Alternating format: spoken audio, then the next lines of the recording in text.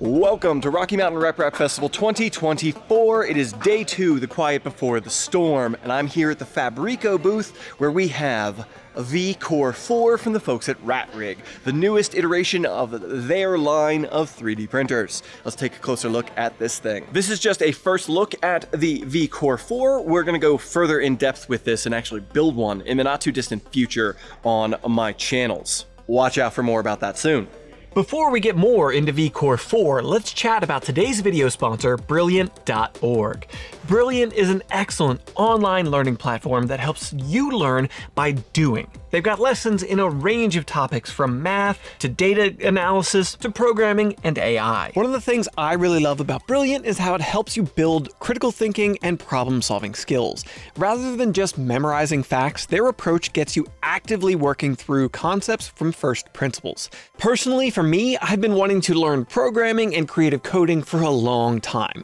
Brilliant has great courses that start from square one with Python basics, a language that's going to be really integral to my 3D printing and other maker projects, and it builds up to more advanced applications. It allows me to visually see and move around and play with the code in a more basic way that gets my feet wet and gets me started and build upon some basics. As you answer questions and you complete lessons, you'll get experience points, which add up to put you onto leaderboards. As myself being somebody with ADD, this is so helpful for me to stay engaged with what I'm doing, turn it into a bit of a game so that I'm not wandering off onto a side quest. If you decide that you want to get full access to the courses that Brilliant has on offer for free for 30 days, follow the link brilliant.org/MandicReally to give it a try today. And if you stick with it and sign up for a premium annual subscription, that link will save you 20% off as well. Now let's get back to learning a little more about V-Core 4.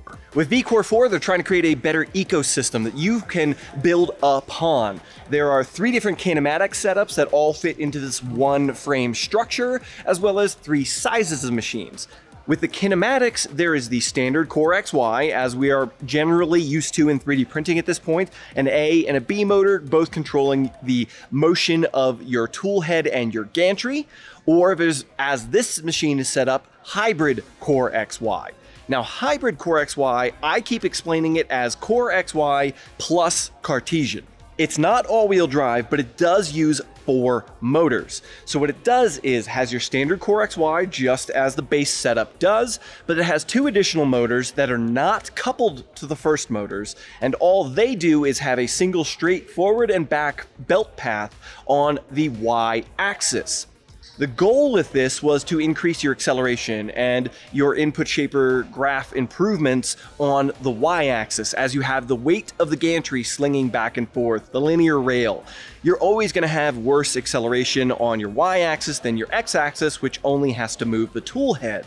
Well, with the new hybrid Core XY, they add those additional motors to provide more oomph, more horsepower to sling that Y-axis back and forth. To me, it seems like a bit of black magic how they're integrating 2 technically separate motion systems into one axis on a machine, but they've got it running here and running well. I'm not seeing much in the way of, mind you, this machine is not heavily tuned. This is a prototype unit on display here at the show, but I'm not seeing any major VFA or ghosting or anything like that that I might expect from these 2 different motion systems interacting with each other. And since you have those additional belt paths, those additional motors, you can then take this thing and upgrade it to IDEX, where it'll be standard Core XY on either of the tool heads, but it'll be set up for having 2 separate tool heads for multi-material or multi-color printing. That's the biggest thing about V-Core 4 that's really standing out to me and is intriguing me is there's an upgrade path within this one frame and this one machine. You could start with the standard Core XY.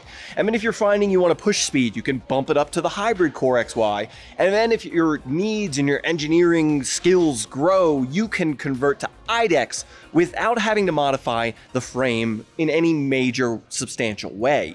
They're creating a base ecosystem that you could build around. This does mean that the overall frame is a little bit larger footprint than it would have to be if it was just a Core XY machine, but that gives them room to park the tool heads. They are working on a new rapid tool changing setup that will allow for one tool head to move out of the way at the exact same time simultaneously as the other tool head kicks in, so that you do not have slowdown on your tool changes. Anybody who's worked with a multi-material system, a tool changer, they know that the waste of time of tool changing, of material changing, is where a lot of your print time comes in those systems. They're aiming to reduce that time significantly. Also, rapidly changing the tool heads means less need for purging, meaning they have zero purge block with IDEX setups, as they can go to a ooze guard and just very quickly get over there and not have to worry about it oozing away, dripping into your print. vCore 4 is going to be available in 300, 400, and 500 millimeter variants. Look out for a 500 millimeter variant somewhere near me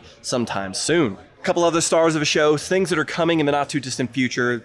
Because of the extra internal volume that they have on this new frame, they're going to be curtain cooling, your auxiliary fan cooling, add-on carbon filters, various spool holders internally, a possible new MMU system to add on to this, so not just IDEX, but actually additional multi-material unit systems. And a big star of the show, a lot of folks have complained in the past about RatRig not having very good wiring when it comes to their machines for the kits that you need to put together. Well, they have a whole new electronics box and pre-terminated harnesses to make it 28 minutes to the doors, 28 minutes to the second. So it's going to be so much easier to build a RatRig.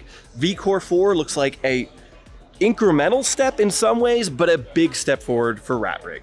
It's not necessarily the most technologically advanced thing here at the show. There's some interesting stuff, but I think for me, vCore 4 is one of the things that I'm most interested in. I want to start playing with some machines other than just another Voron, so look out for a lot more about vCore 4 on my channel in the not too distant future, and the Mandic Labs channel, where we're going to end up building one of the 500 millimeter kits sometime soon. In fact, you might actually end up seeing this exact machine in the MandicReally studio real soon. Thanks to Fabrico for having me here at the show, as well as having the folks from RatRig here to show you folks vCore 4. Thank you to these folks from RatRig, Miguel and Sonat. So thank you to everybody. Check out vCore 4. There'll be a link in the description.